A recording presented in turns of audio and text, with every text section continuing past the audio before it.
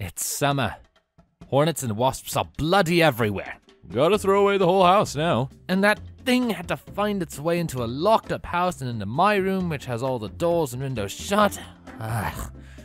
Fuck my life. Hate to say it, but if it found its way in, there might be more. Might want to check for a nest.